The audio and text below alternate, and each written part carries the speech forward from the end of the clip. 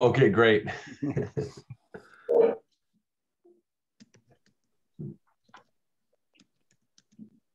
Okay, so I can just do a very quick recap on yesterday, because I know that many people who were going to be here wouldn't have been at yesterday's session.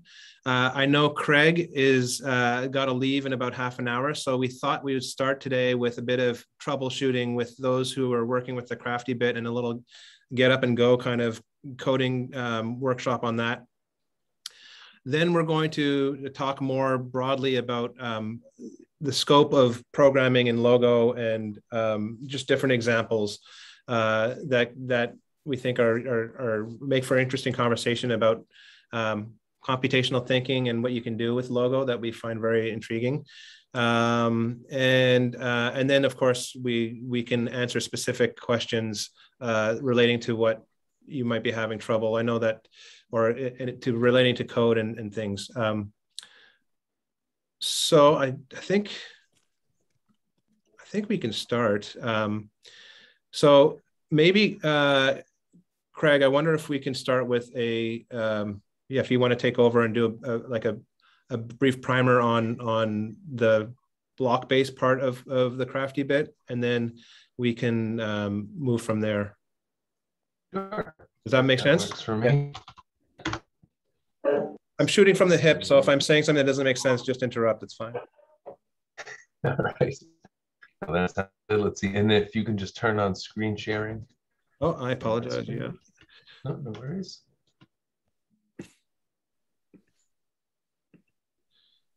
Okay. Should be good.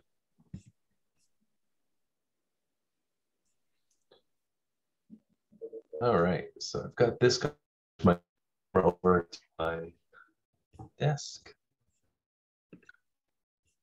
All right, great. So in my thumbnail, you should hopefully see CraftyBit LED, and then I've got the blocks language up here.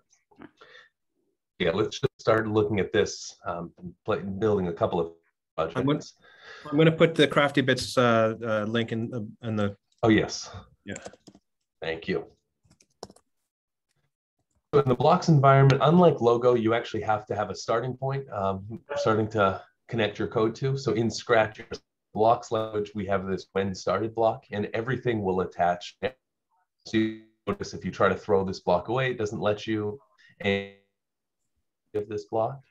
And that's really just because for now, CraftyBits is single threaded. We're not trying to do multi-threading or anything just yet. And really, when working with hardware devices that put multi-threading becomes kind of chaotic anyways.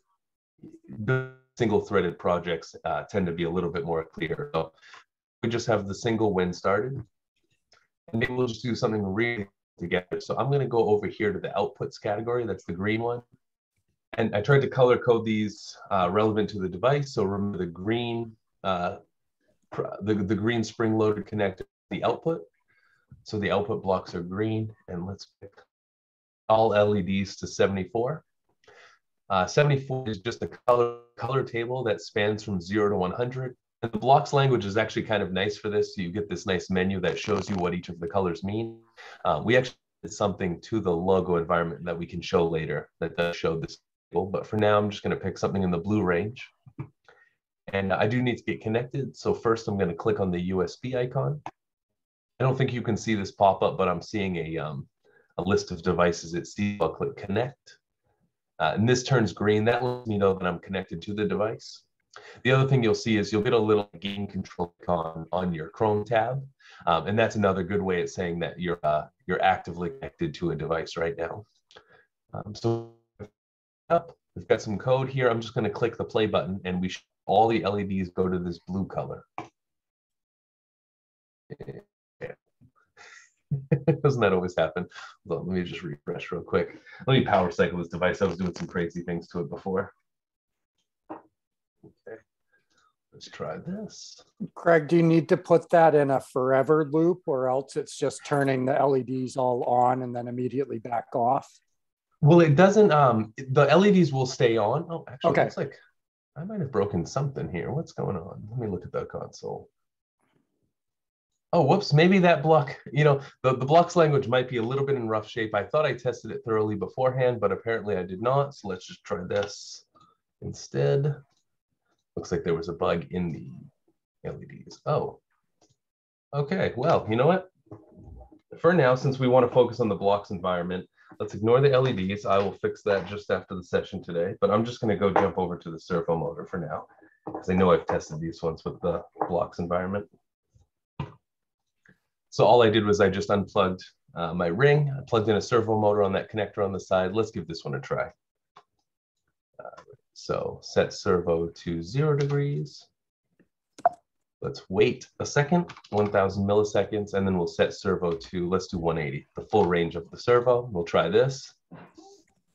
Okay, that one's much happier. So now when I click play, again, it sends that code down, it runs through, and then remember, now that the code is loaded on the device, all I have to do is bump this button to run that again. So if I run that, the servo will rotate to 0, wait a second, rotate back to 180.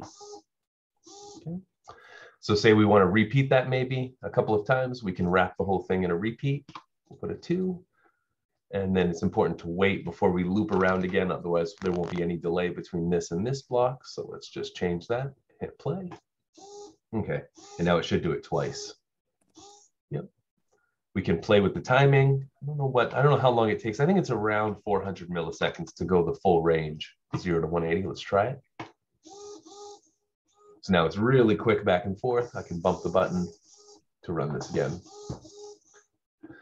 So that's just looking at the, just a really basic example using the servo motor. Let's see, we can connect up a sensor to this too. Let's try that.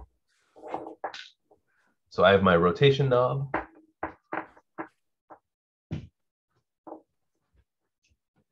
Yeah. The wire that carries the signal is going to go into the purple port because that's the input. And everything else get wired up to power and ground. Okay.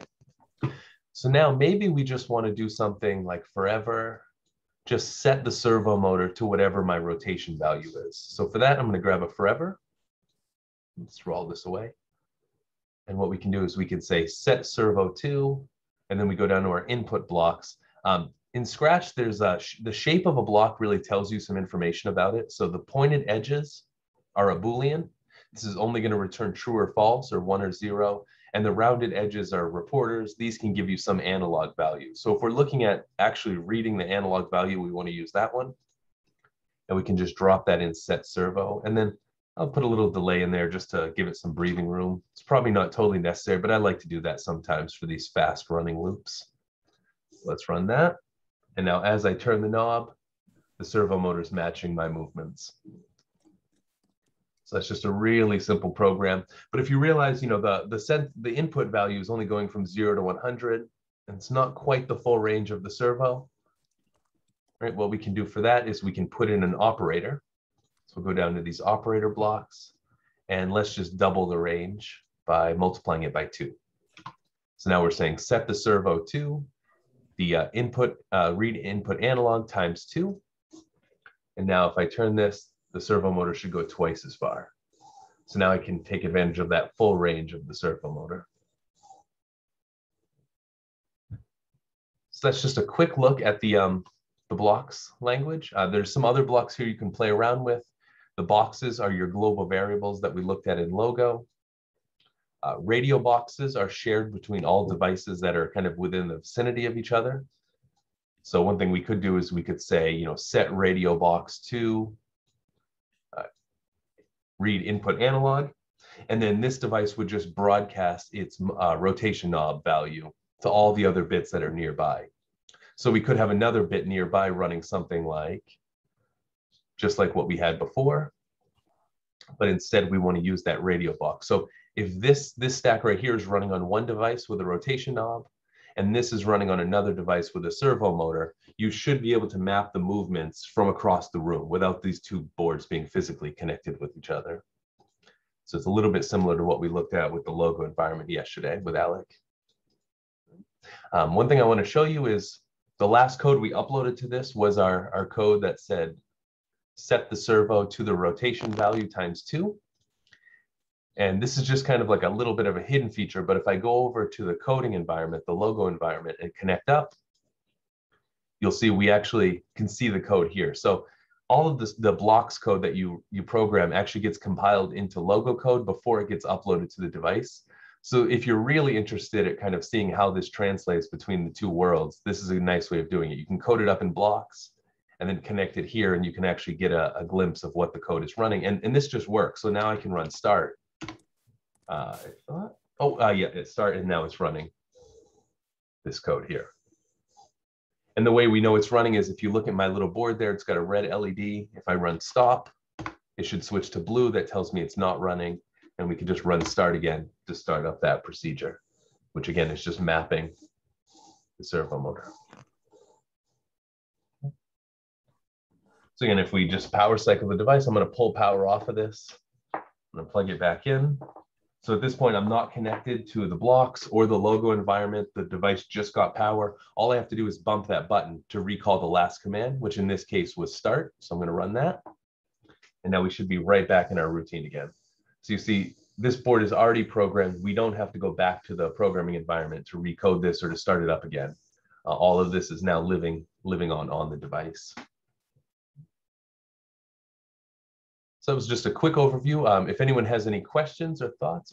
Yeah. Sorry, I'm totally missing the chat, and there was all. Oh, no, it's fine. I've got that. Okay, good. So yeah, and then the question: can you just show again how the code was converted back and forth? Yep. So what I'll do is I'll go back here. So right now I'm not connected to anything. So we're just gonna go ahead and USB connect with the blocks environment. And let's do something really simple. Let's do set servo 0, wait 1 second, and then set servo to 180. So we'll just do a really simple program like that. We'll hit play to download it to the device and give it a test. Okay, that looked right. I can run it again just to be sure. So go 0, wait a second, 180, okay. So now that that's coded in here, all we have to do is I'm just gonna refresh just to disconnect, but I'm gonna jump over to the logo environment. Let's refresh just to start with a clean slate so you can see this. And now when I connect to this device, it's just gonna pull in that code automatically. So see to start, set servo 0, wait 1000, set servo 180, end. And this is basically, these are the blocks that we defined. The to start is kind of that hat block that we had. And here we can just run start. And that's going to do the same routine. Could you really, could you just, for those who might be new to this, sort of identify more the relationship between the command and the procedure? So the left and right window. Oh, yes. So this is the command center. This is for just sort of like running live commands. So we can say print 1, 2, 3, 4. It prints, print 250 divided by 50. It'll do the math and print back the response. So the command center is just kind of like a quick and easy way at poking at the system, making it do certain things. So right now, if you can see my camera, I have a servo attached to it, right? So I can just say set servo 80, and it goes there. Set servo 30. Now it jumps there. I can arrow up and I can just hit return anywhere on this. So I can go back to this line and just hit enter, and it's going to rerun that line again. So now it's back to 80 from this line, back to 30 again. So this is really great for just, doing really simple routines. You could say set servo 0, wait 1000, set servo 180, all on one line like this, and just run it. And that's really the same procedure all over again, but it's just like a one-liner command. I can come in here. Maybe I don't want to wait a full second. I just want to wait half a second, rerun that again. And it has to be on one line. It does have to be on one line. Yeah, a return in here will run whatever command is on that line that you're on. You can do a shift return if you want to get a line break. Like say you just want to give yourself some space and you don't want it to execute. You can do a shift return just to give yourself some room. So all these commands can be embedded, so we can say set servo 0, wait 1000, print. Actually, I'm going to do print string, which is PRS. Hello. And then set servo 180. So the servo goes, waits a second, tells me hello in the system, and then goes on to do the 180. So you can really stack up as many commands as you want with this. So the command center is great for just executing individual things, for running routines. But if you want to actually start to define these routines or these procedures, that's what this write window is for. So let's just get rid of this one. Let's maybe we can code up a sweep command together. And here, let me zoom in a little bit more so you can see this better. So let's define to sweep. Okay. So we're going to use that global variable set box. We'll set box 1 to 0. We want it to start at 0 degrees. We're going to repeat. Since we know the servo has 180 degrees of movement, we can repeat 180. Now we're going to say set servo to box 1. Then we're going to increment box 1. So set box 1 to box 1 plus 1. After doing this a bit and then doing it in the blocks language, it does make me think we need a change box, which is like increment the box, but that's something we've talked about a bit. And then we're going to put a little delay in there so we don't make our servo motor move too fast. I'm going to do 20 milliseconds.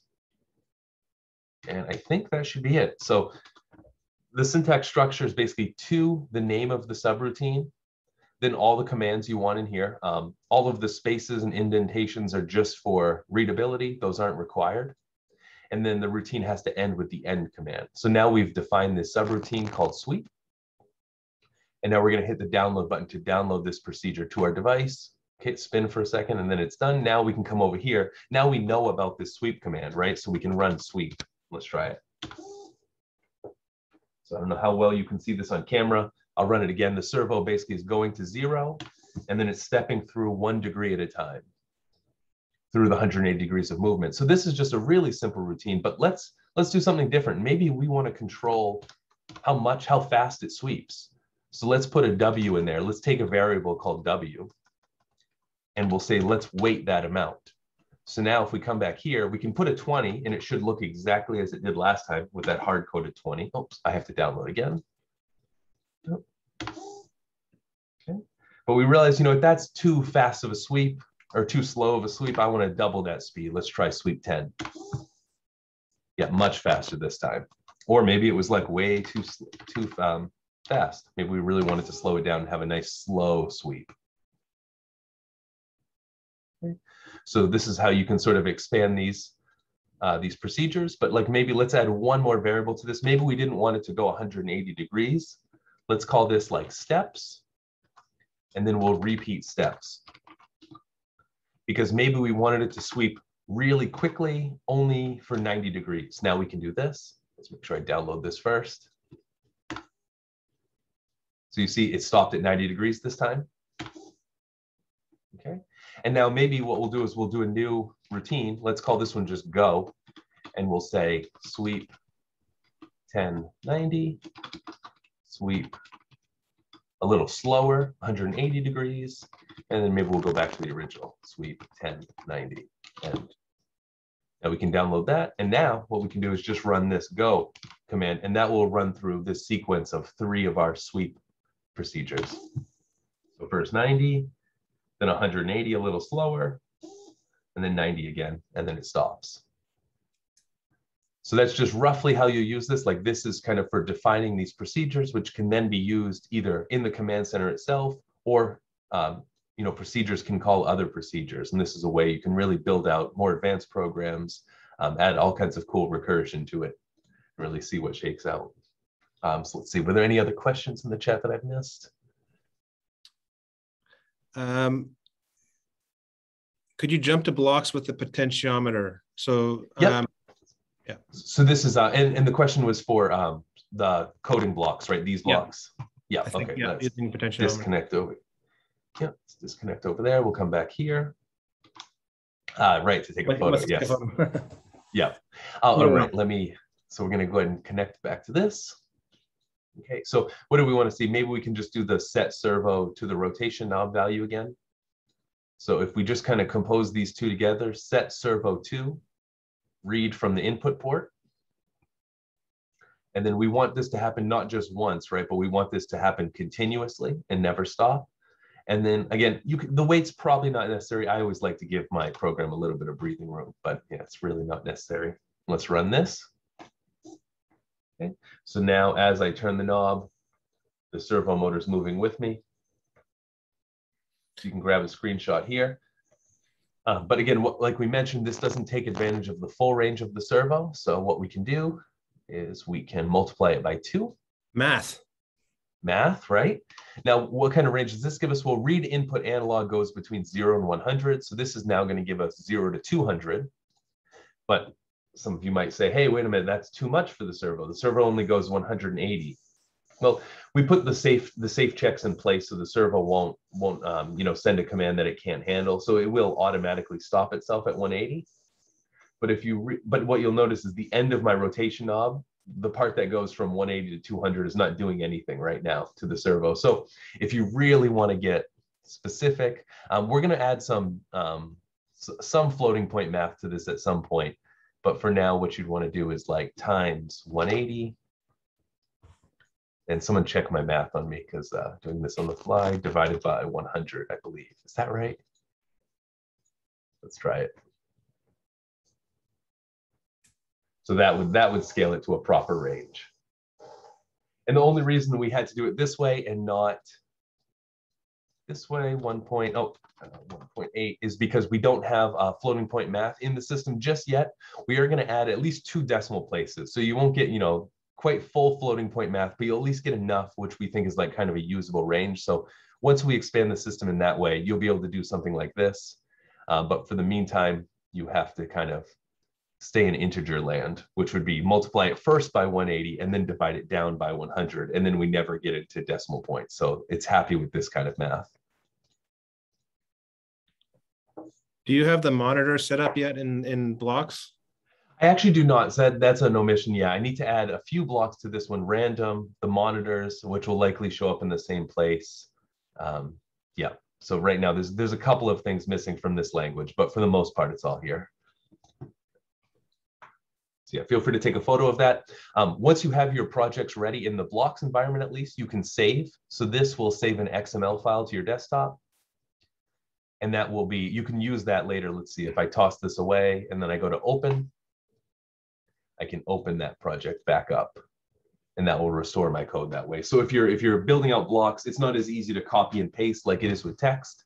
So this is a way you can save and restore your projects. I don't have a similar mechanism in the logo environment yet. We should add a save button to save your procedures as a text file. But one thing you can do is, let me see if I can go find a sample logo file. I usually just copy and paste in a text edit. Yep. Yeah, that's totally fine. You can definitely just copy and paste in there. If you have a text file, like say you have a folder filled with text files that are all your procedures, you can then just take them and drag them and drop them in there. So you can take a text file from your desktop that is logo code and just drop it into the procedures window, and that will import it in there. So if you want to save the step of having to copy and paste from the clipboard, you can do that.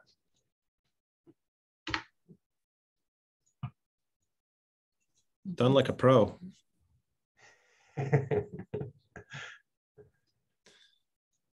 Are there any more questions about CraftyBit specifically? For those that might have them in hand? There was a question from Dean just about the conversion between blocks and logo. Right. I don't know how specific or how seamless we'll get with that. I don't know about doing a direct conversion like a toggle switch that flips back and forth between the two. The difficulty of that is not everything that works in logo would translate to blocks, at least just yet. Everything in blocks, of course, goes to logo cleanly, so that wouldn't be a difficult transition. But it's not clear that we'll be able to achieve everything, specifically with these subroutines, right? So when we had our sweep, this took parameters. And we don't currently have a way in the blocks environment at composing a block that takes basically a stack of code that has parameters. So that's kind of the difficulty. We may try to refine that, but it's not clear to me that we really need this clear mechanism to jump back and forth between the two. I mean, I know that seems useful to some, but for the most part, I'm thinking people will probably engage just in one of these environments, not really do the kind of crosswalk between the two, but I could be wrong about that. One thing, this will probably go away, but if you're up on the developer tools, if you go into your web console, when you compile the Scratch blocks, or sorry, the blocks here, you can actually see what logo code this compiles to. I don't know, I'll probably leave that in there just so, so we don't have to hide that too much. It's definitely hidden right now, but if you want to see the actual logo code without having to jump back, just open up your web console And every time you hit play, you'll be able to see what it compiles to. So actually, that's a good point. Sometimes if something hangs up, I don't know, in the blocks version, I guess something might shake, like if it's not compiling. Yeah, let's see. In the logo version, we have the spinning box. Yeah, and actually it looks like I'm probably not handling the errors as gracefully. So if I try this LED block that I broke, I must have broken this right before. So if I do this, you'll see, I don't know how to color in start. And that's a kind of a cryptic error message, but that's what told me, okay, I messed something up, and this just continuously spins now. So yeah, for those that might have missed that, up in the top right corner, you can select the 3 dots and go down to more tools, and then you select the developer tools, but you want to make sure it's on console. So when you open up developer tools, you have a bunch of different tabs. You want to make sure it's on console, and then you'll get your error messages. And that's very important for your, checking if it's a code issue or if it's something else. Yeah.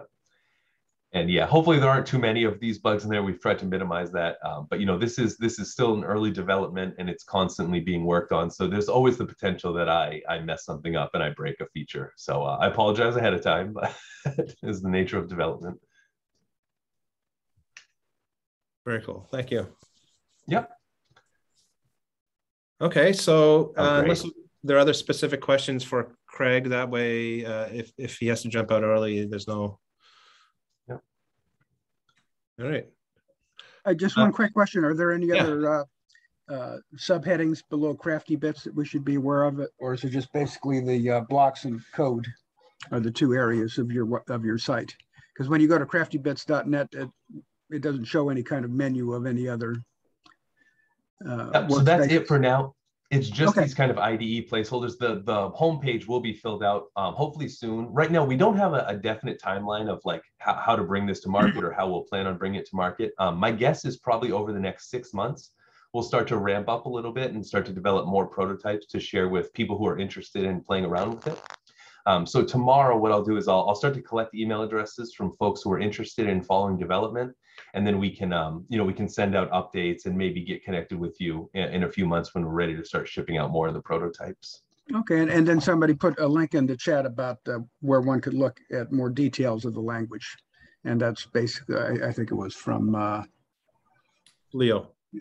Leo, I guess that's from somewhere out in California. Yeah, well, that's just general logo. So that's like the Berkeley logo reference. I think that's based on, if you're not familiar. Okay. I'm not familiar with it all. I'm becoming familiar with it in 24 hours, but okay. So that's basically the resource that we would look at for the moment to play with your site. Okay, great. And Dean, we'll be showing some more examples in a sec too, using Art Logo, which is another, which everyone can do alongside. You don't need the CraftyBit for that. So there will be a few differences between the logo used there and what's happening right now in CraftyBit, but we need to remember that the CraftyBit is really like, this is, I wouldn't even say this is just fresh. This is like the first, I guess, demo of it publicly, right?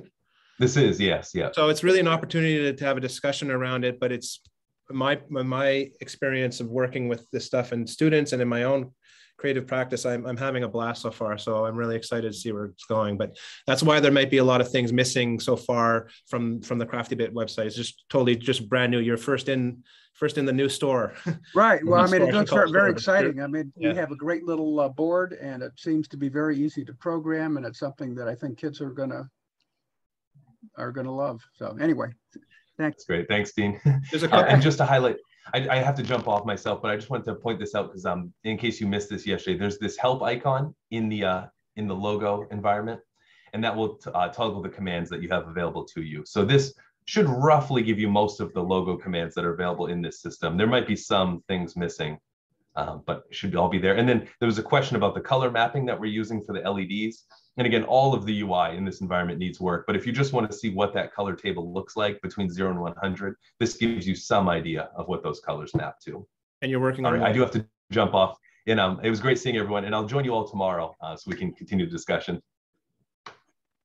All right, bye. So I'll just answer a couple questions in the, or field a couple questions that are in the chat just before we move on. Nicole, you have to be on Chrome. So those who are new, if you want to experiment with, see, right now it works with Chrome only. So you have to use Google Chrome, not Firefox. Yeah, so that's the answer there. And then, excuse me if I forgot, there was, what is the difference between Scratch and CraftyBits? That is a bigger question that maybe we'll talk about a bit now. And then tomorrow, just for everyone to know, we're going to talk more about choosing the right tool. Go ahead, Alec, I wanted to point out that when any of us say tomorrow's session, we really mean Thursday session. Thank you. Yes. You know, that I think that's a mistake that we've each made is, and if any of us, including me, refer to tomorrow's session is happening on Thursday. That's right. Yeah, tomorrow is Fab TV, which will be interesting to see what that is.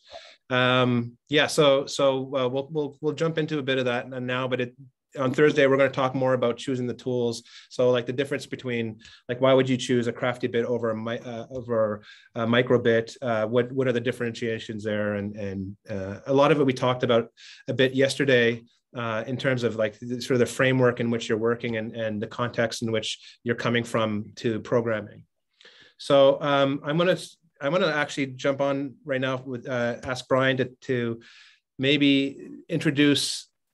I don't know if you want to introduce Logo more generally, the broader scope of Logo, or go into Art Logo. Yeah, and I think I could just take over and start with the scope of Logo more generally. But Leo asked a really good setup question because for those of you, we know Leo, and he's another person who's been designing educational environments. And if you ask if a designer of an environment asks a different designer of an environment, how is this the same or different than X? It really comes down to design sensibilities. That as compared to Scratch and as compared to microblocks, what part of the design of CraftyBits, Art Logo, and pretty much everything that we're showing is we try to limit things to strictly what's necessary. And we try to make things as contained as possible. To say as simple as possible, I think I've noticed this, everybody who makes environments like this always claims that it's simple. And you come to the end of the day realizing that people disagree on what simple actually means. So I'm not going to try to say that it's simpler. But you could say it more pragmatically, is if you count up the number of different words that are the number of blocks in the system, there's probably about a fifth as many as in Scratch. And probably an even bigger ratio with microblocks. But to get back with Logo, why are we talking about Logo? We expected people to be hitting us over the head with that question very, very early on in the session because Logo was already old 15 years ago. So, we're actually deeping way back into the past in order to try and bring it back. And the reason we're bringing it back is the ideas that were around in Logo in the early days. And those early days actually were a full half century ago. Some of those ideas are still relevant now. And actually, doesn't fit into the talk, but I just wanted to recall what Obi-Wan said to Luke when he gave him the lightsaber. He said, "This is the weapon of a Jedi Knight, not as clumsy or as random as a blaster, but a more elegant weapon for a more civilized age." And so the thing is it's not the case, and this is the thing we're going to do in tomorrow's session that's on Thursday, is really talk about various design choices that we made with this. And, why Logo and why not something else is it's a language that we think is optimized for for people who are just beginning their journey along with this computational stuff, and B, for people who are making things with this computational stuff, rather than people who are making applications or studying computer science. And again, we'll get into this more on the Thursday session. But where Logo has a long history, like half a century ago, it was designed as the first programming language for children. And I'd argue that until Scratch came up, it was the only programming language for children. And not coincidental that Scratch is an intellectual descendant of Logo. Mitchell Resnick was a graduate student with Seymour Papert. Most of the programming languages that people use are programming languages that are kind of optimized for, to lack of a better word, programming. Where what we're doing is we're trying to make a programming language that's optimized for being a good construction material. And code as construction material is a really, really important thing. A thing that Kreg showed, and he showed by doing rather than really by saying, is in the stuff that we're designing, the number one goal is to be able to tinker. We want to be able to do things quickly, to build things up and to try those things quickly. And I wanted to show you this in the context of Art Logo, which if, can I just do share screen or do you have to give me permission? Yeah. Are we all seeing it? Yes.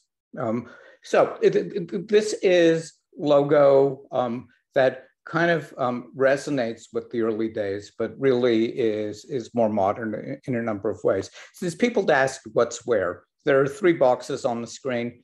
This box down here, can you see my cursor actually? Yes, okay. This box down here is where you give commands. With what Kreg was showing, the arrangement was a bit different. He had a different place where it was given direct commands. This box is where you teach Logo new words, and this box is where the turtle lives. So if I just tell the turtle forward 100, this says go forward 100 steps. So the turtle draws a line 100 long. And I could tell the turtle to go right 90 degrees, and the turtle will turn 90 degrees. And I could tell the turtle to go forward again, and on and on. The thing is you have to spell it right, which is one of the bugs of a text language over a blocks language. But again, we'll get into that in the Thursday session. Just like, and I'm feeling like I'm repeating what Kreg did by showing repeat. Just like Kreg was able to do something, FD is an abbreviation for forward, RT is an abbreviation for 90. And you could say repeat forward 100, right 90 is the same as forward 100, right 90, forward 100, right 90, forward 100, 4 times. And very much like Kreg did, I could just, in the place where I'm teaching Logo new words, actually, first I'll show you why I need to teach a new word. If I just ask it to make a square, oh, I already told it this, and it did nothing. If I just told it to make a square, it'll say, I don't know how to square.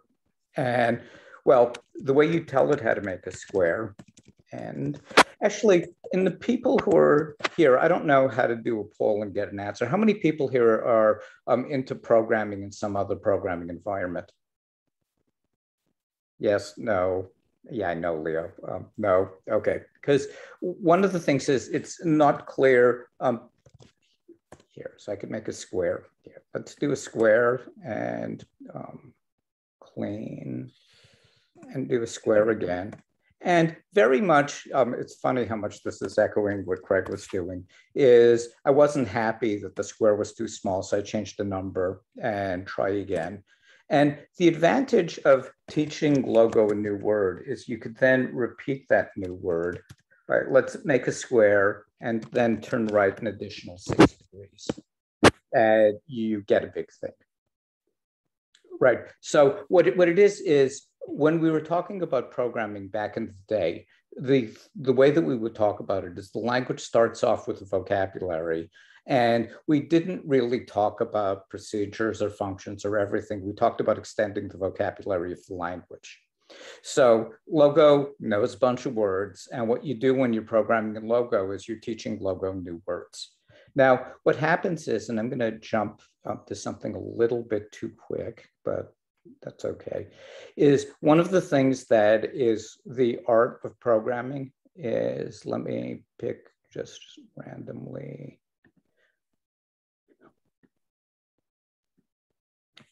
Control J. You can get the stuff like this. And usually when we pull something like this, it looks like it's pulling a rabbit out of a hat. How did you get there? Well, we got there by building it up a little piece at a time. And we can actually, I could almost build this up a little bit. Actually, the thing I told Alec I was going to do, which may be more fun, is there's a very similar image that I could pull in that desktop. Are you dragging your PNGs onto your yeah, I'm now dragging a PNG onto it. I decided that I'd use this as an example because that's the one that we used at the intro on the presentation. And the way that this works is here. Why don't I we want to show other things, so I'm not going to go on repeatedly about this, is if I said forward 1,000, back 1,000, and I did write 30 here, repeat 36 times, forward 1,000, back 1,000, right 10 degrees, you get a big star. And a thing that's kind of really interesting is if we, if we go forward 1,000, but let's not go back 1,000, let's only go back 999. Then I need to do a clean before this. And you could see that the thing at the middle is getting bigger. If I said 990, it's actually drawing a little circle there. So what's in this is I have a thing called circles. So if I just do clean and I use the circles procedure, which is here, repeat 36, forward a big number, back a slightly smaller number, right a little bit. And if I just do circle, it draws one of these. And I don't know, because it's plural circles. Now, this black hole thing is, I'm repeating circles, set the turtle to about here, set the color to a particular, and I'm going to just, in order so we can see what's happening, inside of this, I'm going to add a weight 100. Actually, I don't remember what I scaled weight in this one. Actually, I'm pretty sure I should just do weight 1. And then if I just do go, it'll draw that whole picture, but it'll draw it more slowly. What you could see that it's doing is it's drawing one of these circles image, then it's making the pen a little bit brighter, then making it a little bit brighter, narrower, and at the end, it's drawing a last one in white. Now, I could go on about this, but I think I want to pass this over to other people. The main points that I was trying to make with all of this is we're trying to be talking about Logo as a programming language in a what's old again, it's new again kind of way, because we think it's actually a very good programming language for beginners, and we think it's a very good programming language for project building.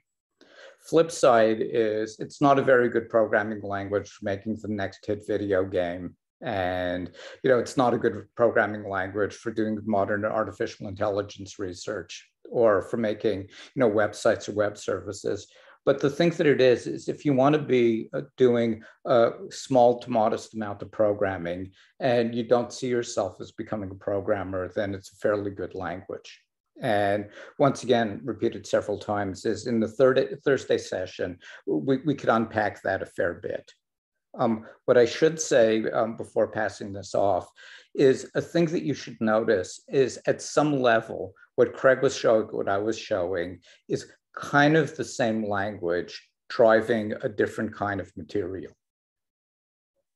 And Kreg was doing this with servos and neopixels. I was doing this with forwards and rights. But the structure and the way to extend the language, the way to repeat things is all the same across this. So we're hoping that if we start presenting Logo in a lot of different environments, then it will again become something that people will take up again.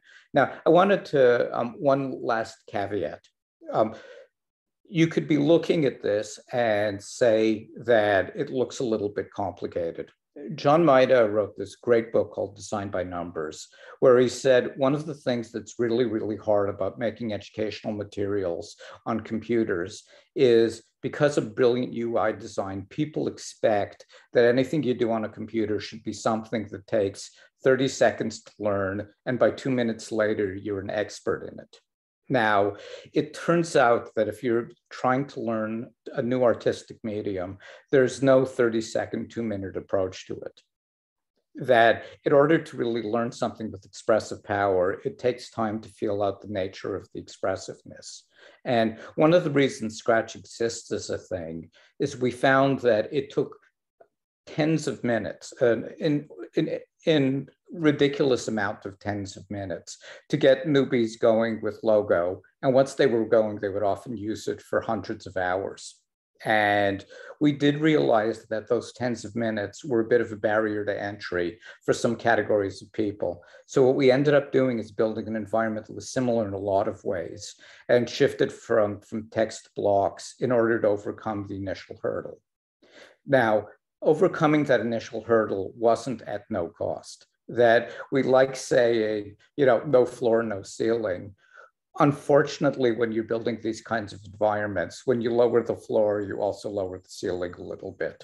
So what we found that with Logo is a little bit harder to get started in, but once you're going, it's got, I feel, and Alec, you keep pointing this out to me, that you feel that it's actually got a better feel to it than most of the alternatives. Now, are we all set up for this? Because the thing that we'd intended to do is I would show Art Logo and then ask Josh to do Light Logo.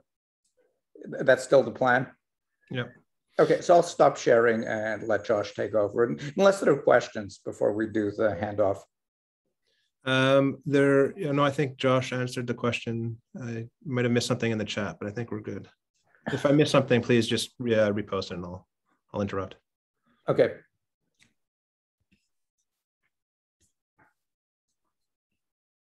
So Light Logo is another one of Brian's micro worlds. And I first learned about it, I think it was back in, I just pulled up the browser window here. It was at Constructing Modern Knowledge back in 2015. And if you, I'll drop a link here in the chat. That's my blog and all the different posts that have to do with Light Logo. It's going to be a little tough to kind of demo it live here and have you see the NeoPixels, but we'll make do. What I have here, and I'll plug it in and then hold it up to show you here, is a cigar box. That cigar boxes make great project enclosures, as you're probably aware.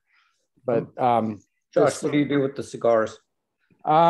Well, fortunately, you don't need to even deal with the cigars. You can go to the tobacconist and they usually have a stack of these sitting around and they'll sell them to you for like $2 a pop. Okay. So this one has a SparkFun breadboard in it. And I've also added a speaker because you can output notes, and there's a microphone in there, and there's a LDR sensor on the side so I can read the ambient light in the room. Let me share my screen here, and we're gonna do all of it, I think. We'll open up Light Logo. So Light Logo itself is just a small Java applet that runs on your computer. And from the applet itself, you can interact directly, and I'll show you that in a sec here. You can interact directly with the ring. Let me share the console too, so you can see what I'm typing here. Okay, so here's the console, and then here's my ring. And I can clean, and that'll erase the ring. And then the procedure I was running before, the turtle was hidden. So let's show the turtle. And there's the turtle back at pixel 0 on, this is a 24 LED NeoPixel ring. Sorry, Josh, can you just explain, that wasn't really discussed. So the turtle is sort of a placeholder for where you are, like a way of positioning yourself on the ring. Yes, exactly. So the turtle, when we're showing it, is a white LED on the ring. And as your designs progress, you may choose to hide the turtle, so that white LED isn't shining. But we'll leave it there for this demo to sort of make clear what's happening. So you see in the console here, I ran reset. And so that set the color back to 0 or red. And I can tell the turtle to go forward 8, and it'll draw a path that's 1, 2, 3, 4, 5, 6, 7, 8 long. And then it's on pixel 9 there. And then I could set the color to green and go forward 8 again. And then set the color to blue and go forward 8 one more time and fill the ring. And then you can get into sort of playing around with animating it. So I'm going to reset it, and then I'm going to loop it. So we'll just write loop and go forward 8, and then set the color green, go forward 8, set the color blue, go forward 8. Let's specifically set the color red here at the beginning, go forward 8. And then when we're done with that, let's tell it to just wait 50 and go forward 1. When we do that, yeah, again, you have to type everything and make sure you have your spaces right. And it should boop. Set color blue, there we go. There we go. Now I get a little animating pattern out of that. So just in, this is all on a single line. Typically when you start to build things up, I'll share another screen here. So one project that you'll see on the Light Logo blog there, I think at the newest of the NeoPic, the Light Logo rather, posts is the AirSats Nature Firefly procedure. And I'll open that up just to show us what it looks like. But you'll see you can get a pretty interesting set of code. So this one, it's running on a NeoPixel strip that's 60 LEDs long. So I specifically tell it you're running a 60 LED strip. And then it's looking at an LDR sensor, because I want it to just run when the room is dark. I don't need it running when the room is light. And if the sensor is below 10, then go ahead and show the turtle and run that Firefly procedure. So like Kreg showed us, and like Brian showed us, Logo is a procedural programming language. And if you build small tools that are distinct and standalone, you can combine those small tools into big things. So I'm called Firefly. What it's doing is picking a spot randomly somewhere on that strip. And then I don't want it always going up. Sometimes I'd like it going down. So I'm creating a variable that I've named direction. And it's anywhere between -3 and 3. And then I have it printing it to the console just for me to debug. Setting the color to anywhere between a red up to drifting towards a yellow. And then the brightness I play with a bit.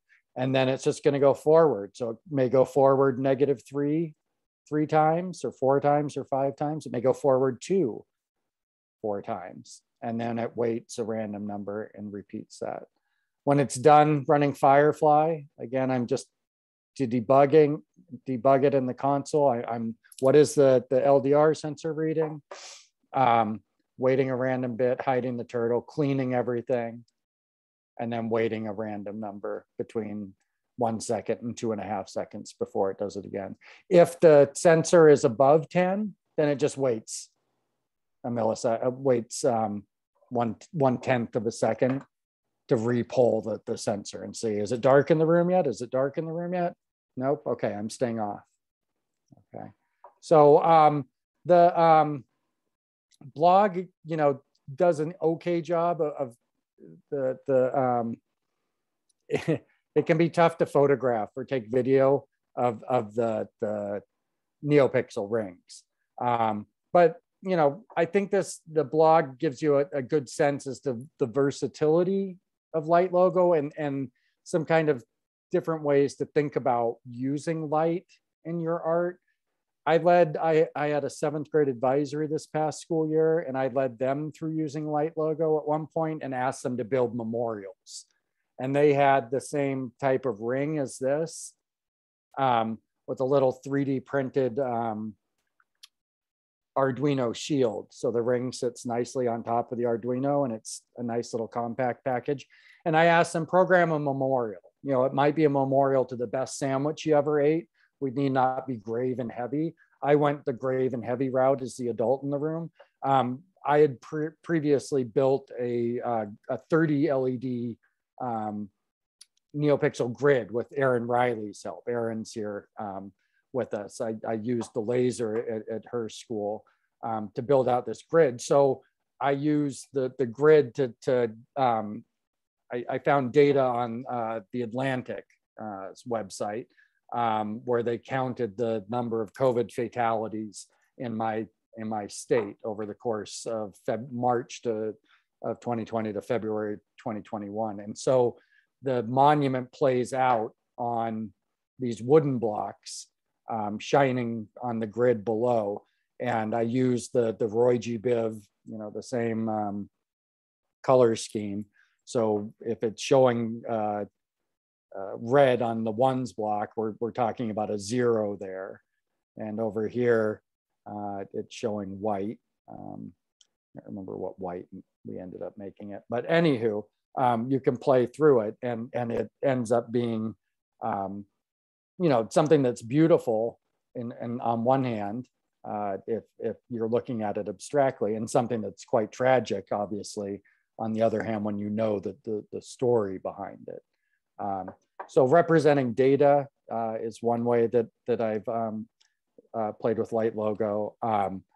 Let's see if there's any other good, you know, just packaging it in different ways. Like this was an upcycled box with some parchment paper.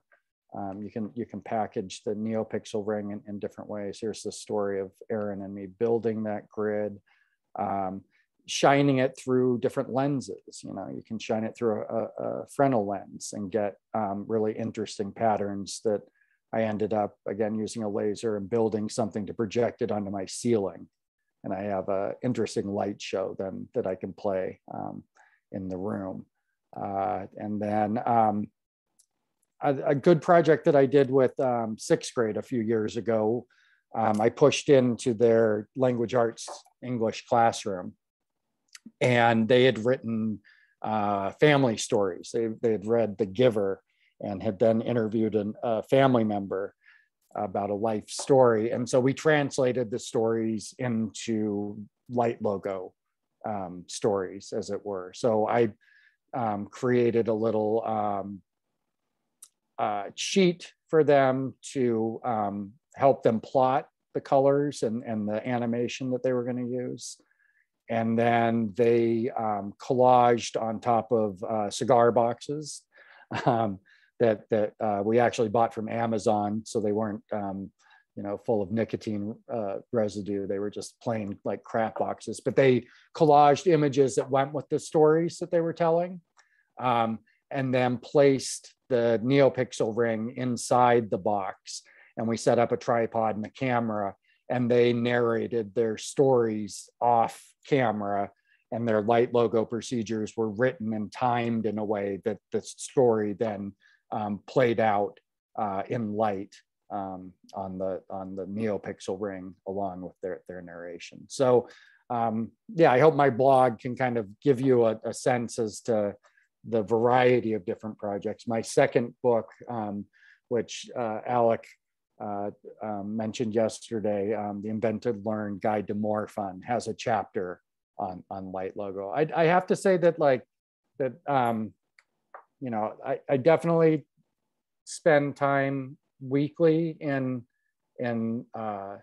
turtle art, and you know, I'm always looking around at different patterns in the world that might make a good turtle art pattern. But when I really want to like think and tinker and play around with code, I've really found light logo to be a fascinating micro world. You know, part of it's the fascination of the blinking lights going in the room. It does drive my wife a little crazy. I have like 2 light logo projects playing on the desk with the kitchen computer there.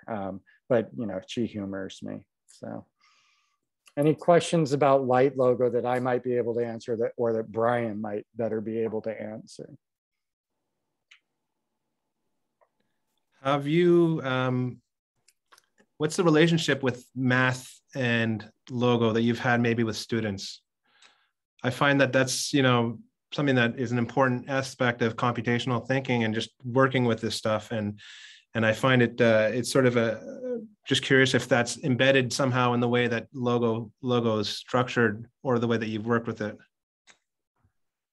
I know that I personally haven't, you know, and I've worked with it in turtle art with students as young as 3rd grade here in the States. So how old is that? 7, 8, all the way up to, I just led a turtle art workshop this morning with middle school and high school students. So it scales really well, but I never really try to you know, explicitly say, okay, we're turning on the math now. But I do like to sort of point out early in the turtle art exploration that everything is a number. And that like opens some interesting doors, you know, like color is just another number. And so you can easily use the store in box, for example, to set a variable and then change that color as the turtle progresses through the design. So I don't really specifically sit down and point out like the arithmetic we're doing. Today, for example, I made a big point of talking about how a big part of using a computer is being lazy. And so in terms of like the repeats, I was having the turtle calculate that. So when we were doing designs that were built on rotation, I was saying, okay, you know, early on, one of the students identified if I go all the way around, we're going 360 degrees. So I was doing a lot of repeat 360 divided by 20, you know, and having the turtle do the math for me, just to show them that like, it's all numbers and the turtle can do the math. So, yeah, could I actually jump in a little bit? Please. In the early days of Logo, Seymour Papert was talking about Logo, or using computers with Logo as a math land, where the analogy that he made is, if you want to learn French, what do? You move to Paris and you immerse yourself in French. What he felt would be an interesting thing to do is have an environment where you could immerse yourself in math and pick it up naturally, the way people pick up language somewhat naturally. And the thing that you said about numbers, Josh, is since we are planning on talking a little bit about design decisions, the fact that turtle art represents, you pick colors by numbers, was an explicit choice. As it turned out, the code base for turtle art came from the code base for the Pico Cricket. And we had a color slider that we were using for the Pico Cricket. Right. So in order to have a slider would have required 0 work. In order to limit it to numbers required positive work. And I thought about it and I really thought, let me be annoying. And in the efforts of having this thing be mathland, let it be numbers. So people could say, you know, it's just a number and I could change numbers with arithmetic. You can't say red plus 5. And if you want to be doing something with repetitions, with variations, having it be numbers it's not a bad idea. On top of that, Josh, what you were saying is you're not being explicit about the math in it. That's really fine. I think that the message, the unsaid message, but it's not the unheard message, is numbers, arithmetic, and code are building materials just like crepe paper and neopixels and wood. Exactly. And that also breaks down any, preconceived apprehension people have walking into the room that, oh, I'm no good at math. I can't possibly be good at this, Well, there's a classic story that reproduced itself a couple of times is we're working with a classroom and they put together some wonderful project that's, doing a lot of the kind of arithmetic that you were talking about. And at the end of the session, Seymour says to the kid, you've been doing math. And the kid just holds their head and said, and Seymour says, what's the problem? The kid says, doing math always made my head hurt.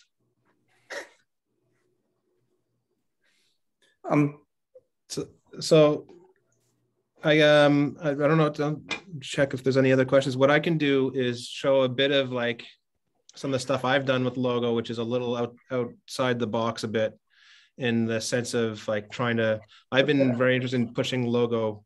Actually, Alex, before you get outside the box, fully in the box, do you want to pull the box from behind you and show it to people? That one. Yeah, this is a student project. Let me just, here.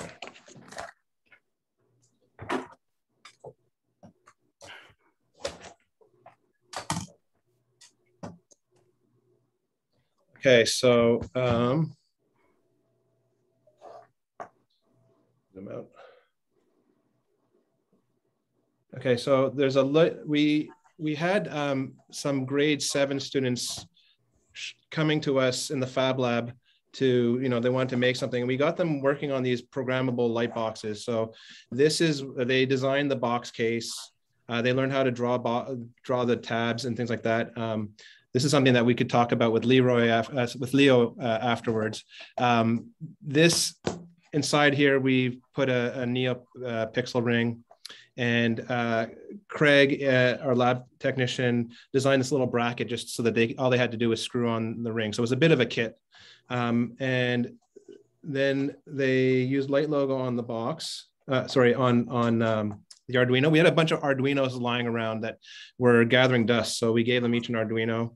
And so basically this student's procedure is just randomly changing the LEDs one off from each other. So it sort of slowly adds as a fade. So when you look at the LEDs, it looks like you can see the change in color more drastically. But when you put on the cap, which they designed, it's a subtle change in hue. And they learned part of this was also learning how to vector draw. So we showed them how to basically draw silhouettes. So they found a picture that they were intrigued in, and they would draw a silhouette. And then they had a button, a on-off switch, which they could use to either change the program or turn it off. So it'd be off would be clean. So it'd be empty, and that's not really off, but the LEDs are not shining any light right now for whatever reason. I haven't checked, but the program isn't set to do that. So that's what this one is, and we had a lot of really good time with working with students and embedding this stuff in lamps. So lamp design was a big thing that we did in grade 11 last year, so senior school, and then grade 7 students wanted to do it. So we had a bunch of students doing lamps, and I can show just quickly. I'll just go to our Instagram page. So here we have our programmable light boxes, and I can.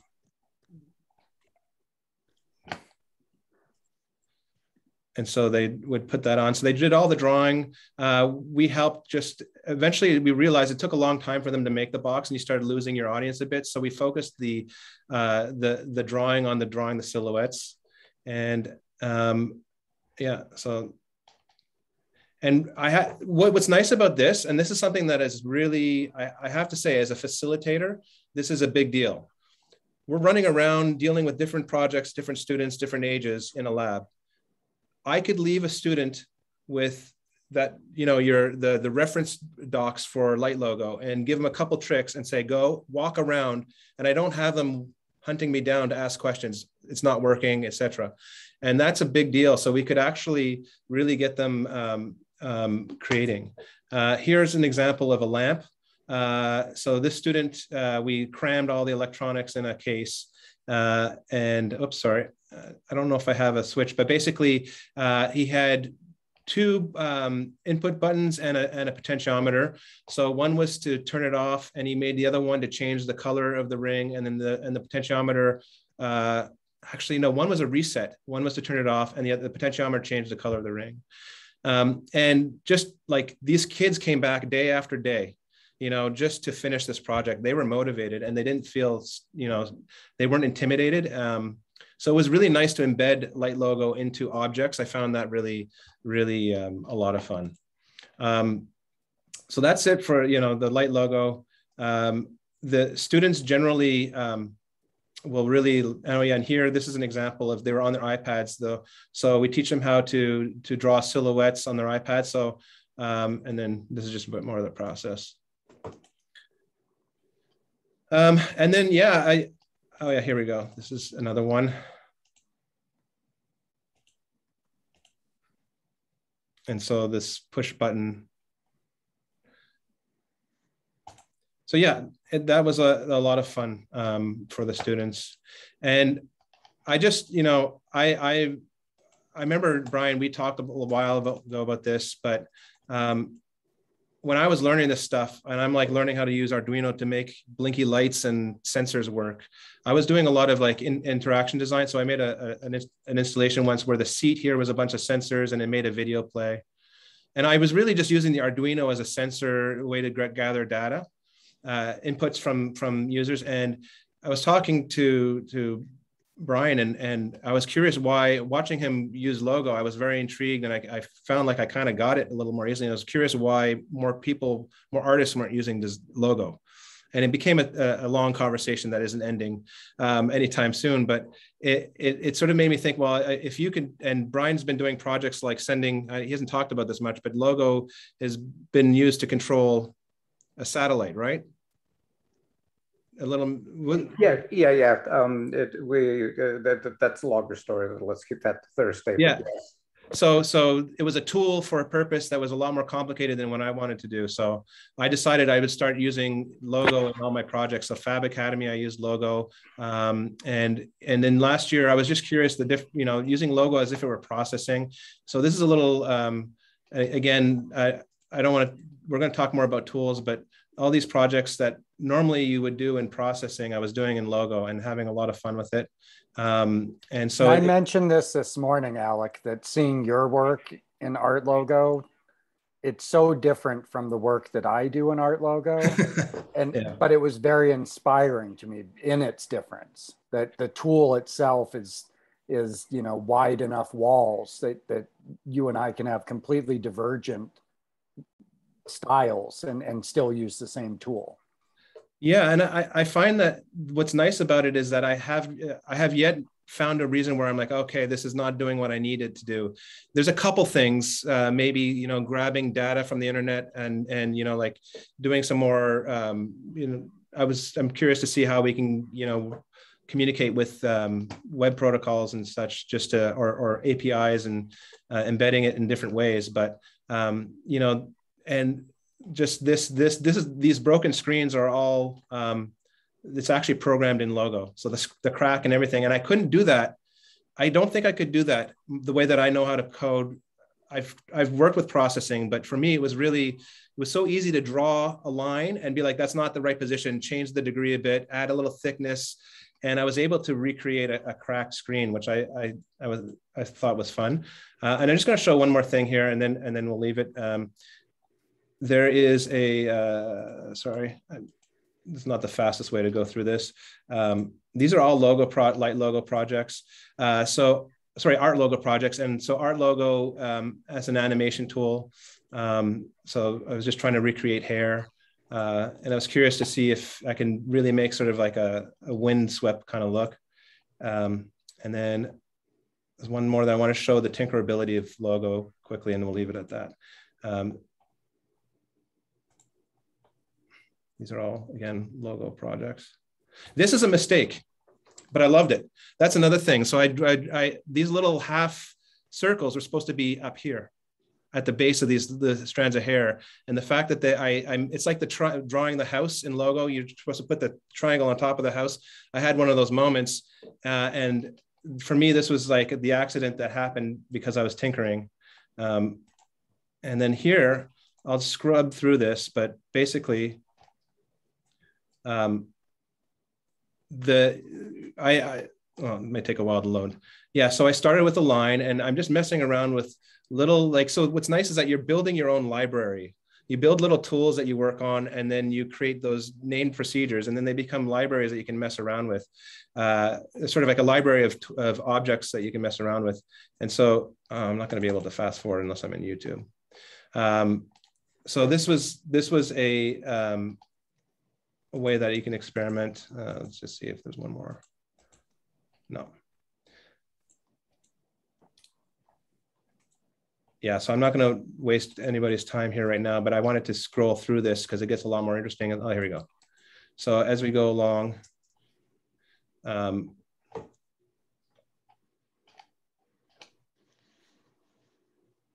so just playing with the pen thickness. I hide the turtle because it's more aesthetically for me. It's what I'm interested in. I hide the turtle and I just play with the pen thickness, and then got into sort of trying to animate randomness.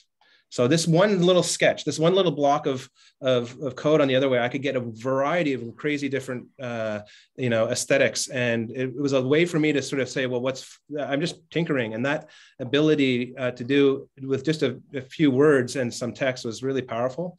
So yeah, I have been having a lot of fun with it, as you know, from a perspective not in the teaching world, but it's certainly making me appreciate what it's capable of.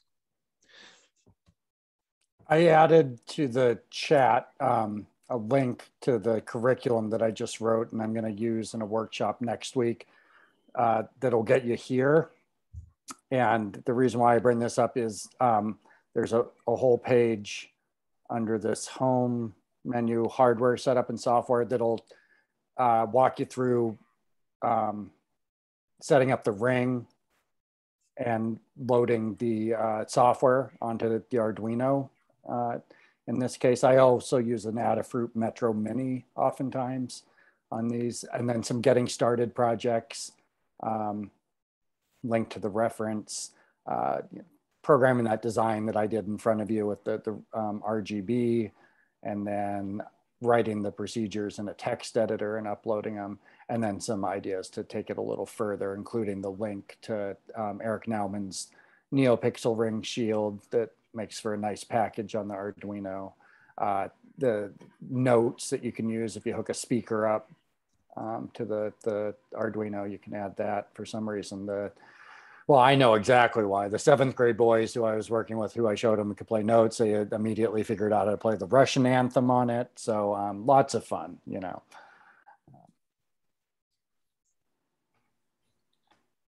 Perfect. So yeah, and I'm trying to think, is there any other questions about Logo or? No. Erin, are you still on the? I know Erin was working on something. I don't know if she wanted to show it today or tomorrow. Oh, hi. Yeah, I'm here. Hi. Yeah, you presented a challenge yesterday. Yes. And I took on the challenge. Good. Thank you. Me too, Erin. Good. You did? Yeah. Do you want to share first, or do you want No, me to I want go? you to share first, and then. All right. So I don't have a board, but I happen to have a microbit kicking around. So I went ahead and started with that, and I'll give you the backstory here. So my son and I, my younger son and I, have been kind of we haven't been doing as much because of COVID this summer. Our plans were kind of stymied. So we've been spending a lot of time playing ping pong on our dining room table, just the two of us. And we have this little setup, and I thought it would be fun to make, those foam fingers that they have at like sporting events that people wave in the audience to like root on their team.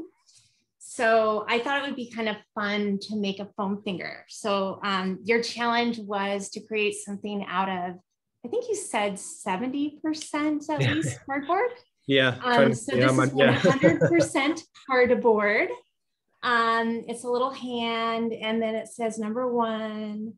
And so yesterday was really kind of just working on the mechanism. I found a little, I don't know if you can see this, but it's kind of dark. But I found a servo motor. So I just like played around with the mechanism, and I hooked it up to a board here. So I'll just turn this on. And I haven't really done anything. I don't have any other like add-ons, but I can play around with. Yeah. I might try to set up a little sensor, like a touch sensor of some sort. Okay, so here we go. So. That's great. So it's in the background, like cheering you on. And that's a lot of cardboard. It's not too heavy for the servo. Is it a little 5-volt servo, or is it stronger than that? No, it's just a little mini one here. I can show you really quick how I let's see if I can. Oh, let me get my flashlight so you can see inside here. So when I'm building things out of cardboard, I really like to start with the mechanism, and then I figure out the programming later. Yeah. So I don't know. Can you see in there? Yeah. It's a little... So I basically just built a little cage for the motor, and then I just made sure that it was supported by this kind of collar, so there wouldn't be too much friction. And I screwed in with a piece of hardware the actual cardboard hand, so it would be nice and stable. So the mechanism is nice and stable now, and I can like figure out from there, and I can get my I can program it and then just figure out the rest. That's a neat approach to do the mechanism first, because I think a lot of like, and I've seen that so many times with students where you end up building the thing and then trying to put the mechanism in the thing, and nothing works because it just doesn't work in terms of the physics of the object. Yeah. So mechanism first for me a lot of times. It's helpful. In this case, I built the thing first and jammed the mechanism. That's awesome, Aaron. Thank you. You bet. So my story is that across the street from us, there's a nesting yellow crowned night heron with 2 chicks, and it seems one of the adults hangs around. So I started yesterday, again, with Alex's suggestion that we focus on cardboard, and I built out this, let me turn this a little bit and see if that's gonna be better. So I built out this tree limb. So I have the side of a tree here, and a whole limb that there's a nest up here. And then if I press I'm one of the lucky recipients of the CraftyBit here. So if I press the button on the CraftyBit, I plugged in here. I may have drained my battery here, but let's see here. Yeah, I drained my battery. But anywho, what'll happen next, you'll see on Thursday, is the servo here has this little guy attached to it. So he moves back and forth in and out of the nest. Like when I got the binoculars out and looked up into the nest, one of them was peering out over the side. So he'll come up. And then, as I said, I ordered the NeoPixel rings, smaller ones. But right now I have housed in the back here. I'll give you the back view. So you can see the servo attached, but I also have a NeoPixel ring set up. And so when it's dark out, I can turn that NeoPixel ring on, and it's just running a light logo procedure that slowly fills in an 8 LED ring with yellow. And so it gradually gets brighter on our little night heron. Thank you. That's great. I'm glad. I don't know. Is anybody else here working on something that they can share? I'll hoping to have something tomorrow as well, but I've been kind of running behind on other things. All right. Well, I encourage anybody that's here to come on tomorrow. Sorry, tomorrow's Thursday. To come on Thursday's session at 1:30 and make something in cardboard, and we'll have a big share session afterwards and try and embed some programmable element into it. And then we'll just have fun talking about that. And I think on Thursday, again, we'll talk again about tools, and we can maybe extend that to tools and digital fabrication. Yeah, I think that is it, unless there's more. There's more. We have a little bit of, well, 5 minutes, so that's not bad, actually. We did a good job there. All right. Well, thanks, everyone. It was really, this has been a lot of fun. I enjoy seeing what everyone's up to, and I look forward to seeing more, doing this again on Thursday. So just to clarify, Thursday at 1:30 Eastern time? Yes, thank you. Yeah, 1:30 Eastern, same time. It should be the same link, I think, even, but yeah, same time. And yeah. Yeah. Okay, great. Thank you so much. Thanks, Alec. Thanks, Brian. Everyone. Thanks, Bye. Brian. Thanks, everyone.